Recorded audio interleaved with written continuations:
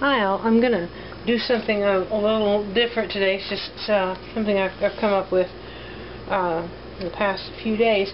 First thing I want to do is brown 6 strips of thick-cut bacon. Right now I'm going to separate some eggs, and I'm going to use 6 for this part right now.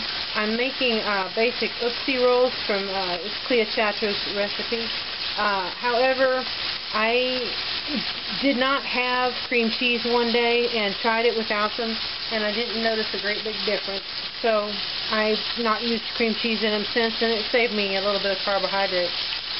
I've got 2 bowls for separating and 1 for my egg white.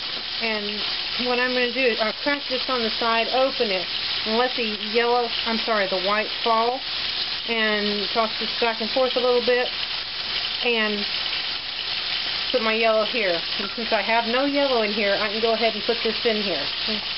And I repeat this process with each of my eggs. Okay, my bacon is crisp, and I'm going to set that aside now. To my yellows, I'm going to add either 3 packs of whatever sweetener you choose, or I'm going to do about 6 or 7 drops of stevia.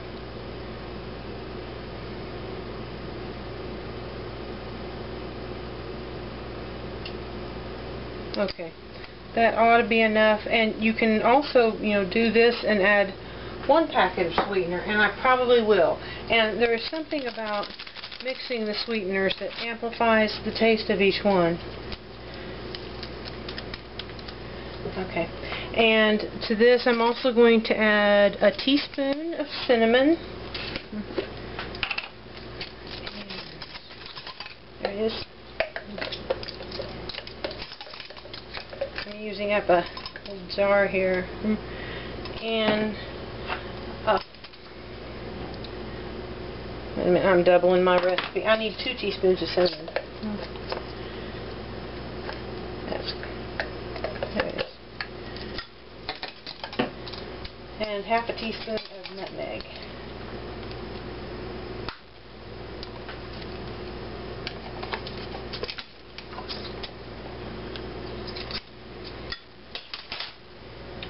Okay, and just going to stir that in and kind of go slow. It takes spices a minute to want to incorporate into eggs, so if I just up and start beating this real fast, they'll just go flying out the edge.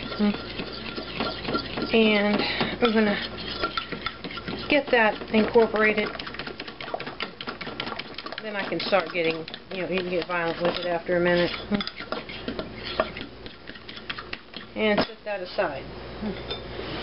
To my egg whites, I'm going to add half of a teaspoon of cream of tartar, and I'm going to eyeball this into my lid, and it's about right.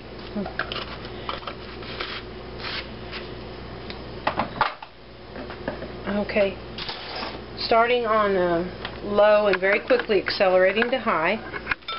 I'll beat these egg whites to stiff peaks, and I like to tilt my bowl. It gives me more depth to the liquid than having my bowl straight up. I can turn it straight up once it gets going. And I'm going to start that, and I'll be back in a minute, or probably a few minutes. Okay, this is just a point that I wanted to make. These are at stiff peaks. There'll be a glossiness on the edge, and what I do is I take it just a bit further. I don't worry a lot about drying out my egg whites. When you see this edge real smooth, what I do is as soon as that edge starts breaking, I quit beating. That is just about it. And I'm going to try to make sure you can see that right here on this side there's kind of a bumpy texture on it, so it is beginning to break, and that's all I do with that. And so I probably beat mine a little stiffer than most people do. That might be wrong, and I could be, bad for doing that, but that's what I do. Okay, now I've got my egg mixture that I put the spices and sweetener in, and I'm going to put this into my egg whites a third at a time. And again, this is something I'm not as careful with as most people seem to be. I'm going to just pour it across the surface and get about a third of it in there. And this is what I usually see. They won't touch the sides. They'll come around and cut through the middle and turn it over, and then do that again. And that's fine. I'm going to do that again, looking for where there's a light spot in my batter, and go again about a third of it. And I'm not scared of the sides. And I don't know if it has something to do with altitude. I have no idea what it is. I'm just not afraid. And watch, I'm going to go all the way around and flop it over. And big old white spot there, so I'm going to scrape this in. And I want to show you, I'm going to mix this quite a lot more than what I usually see, and it's just not going to be a problem. And I'm not, stirring, I am folding. And, at this point there's some just plain white and some where the spice is, and that's okay. You can stop there. I just don't. Did it come down a little bit? Yes. Do I care? No.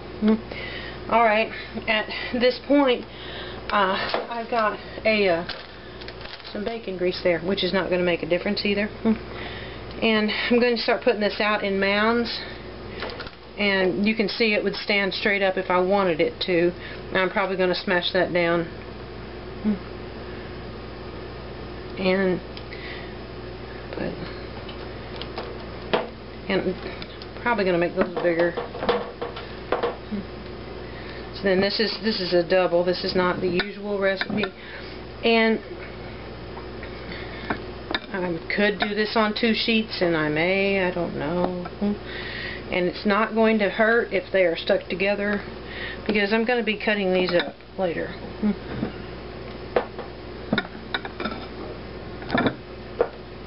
In some recipes, I just put this on as an entire sheet, so it doesn't matter.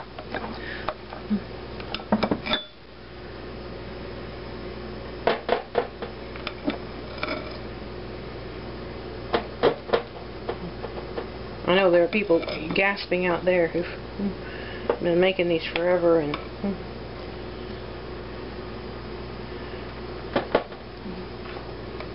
usually you'd have more space. And okay, and as far as the don't scrape the bowl terror, I'm just getting after it here. I don't really care.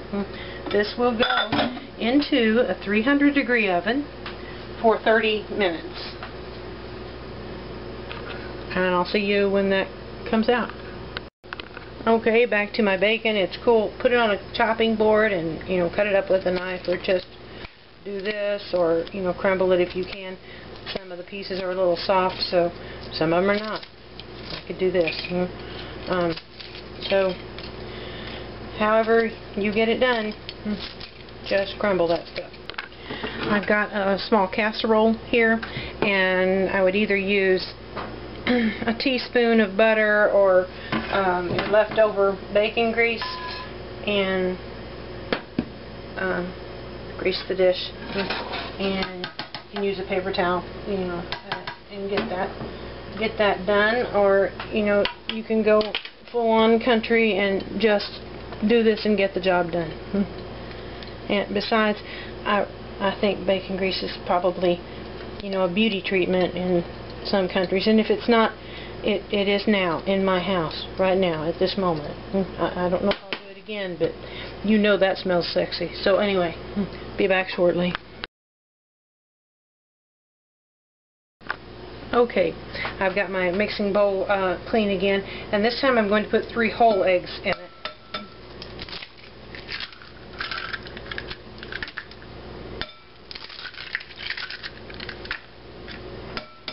I'm sorry, do it like this. Crack the edge, on the edge, very carefully.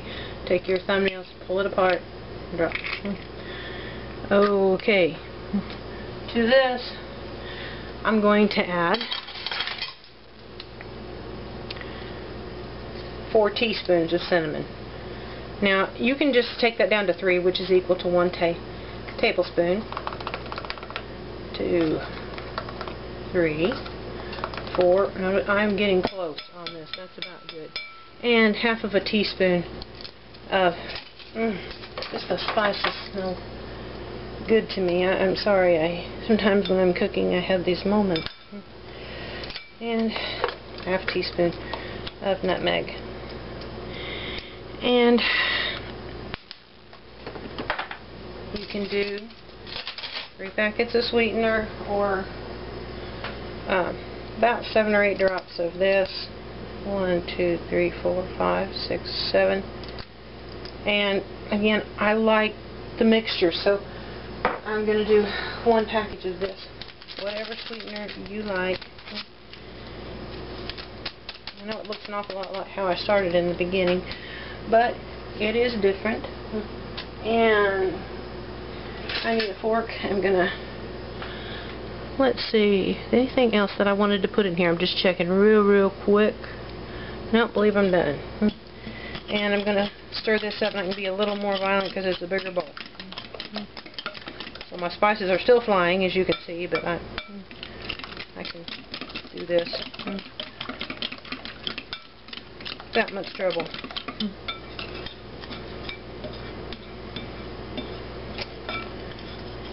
And you can also put ginger in here, and you have sort of a ginger snap smell, or this kind of smell a person might get around Thanksgiving with pumpkin pie and whatnot. And that's mixed up.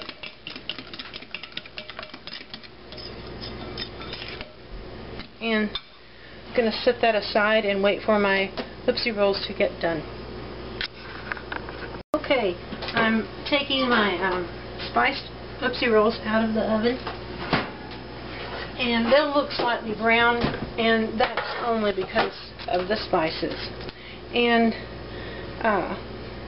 using a serrated knife, and this can be a bread knife or a steak knife. The only reason I'm using this is because I don't really want to smash these a whole lot while I'm cutting them. And you don't have to be extremely careful with how you do this. I'm going to make sure you can, let me start here so you can see. I'm going to do this in about 1-inch cubes. I'm kind of lay the knife on there and cut, because these are so light that it's not going to, you can see the insides, and I do have some white and some mixed. Hold it a little bit, and then I'm going to go across ways 2 or 3 cuts to get approximately 1-inch cubes. And as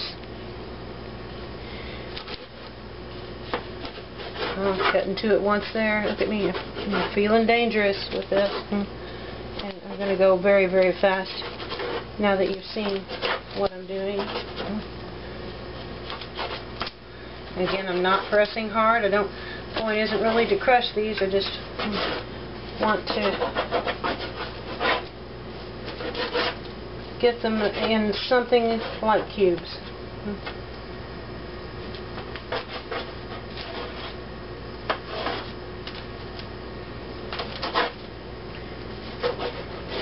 I'm going to finish that up. I'll be right back. Back to my egg mix. I'm going to take this and toss it in here.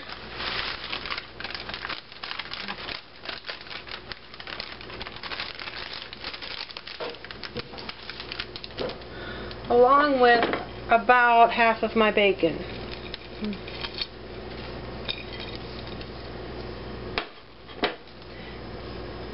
And probably better use a spatula for this. And this will be tossed lightly, about as lightly as you did before. And I'm wanting to coat all of this with my wet egg mix.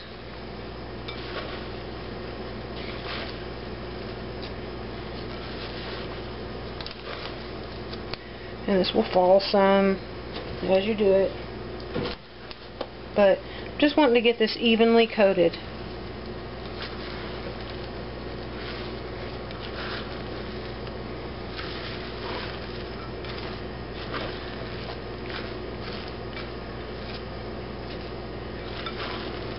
Alright.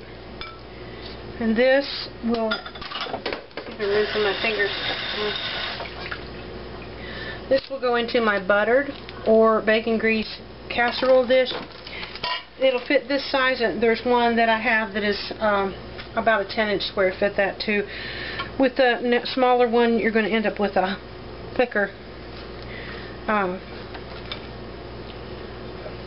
meal thing here. And I think I'm going to call this monkey bread or pull apart bread, because that's what it's most like. I'm just going to spread that out sort of evenly in there, kind of get the top smooth.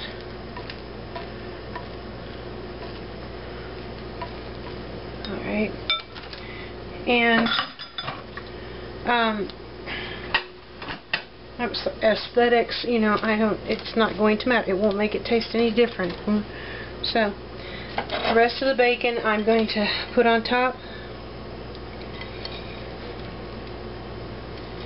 sort of evenly.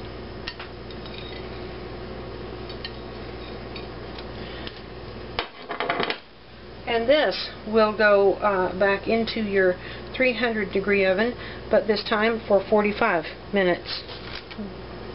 Check it for doneness, if you can see this. But what I want to do is take my knife and just kind of tug at the little pieces and make sure there's no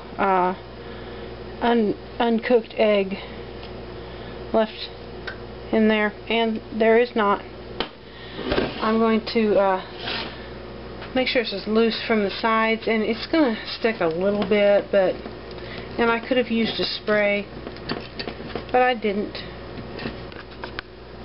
Okay, I've got a little metal spatula, and I'm taking it in the side and scooting it under just to loosen it up some.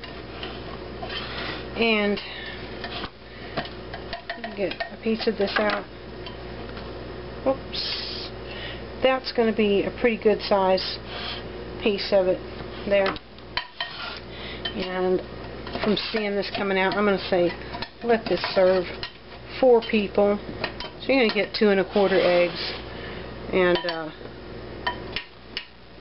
6 pieces of bacon. It's going to be like 1. I forget how many. But I'm going to put some butter on this and just let that melt onto the top. And I'm not shy about butter. I want to show you the sides. You can see it here. And show you that, you see, like pinch bread, you can just take a bit and it'll come right off. So,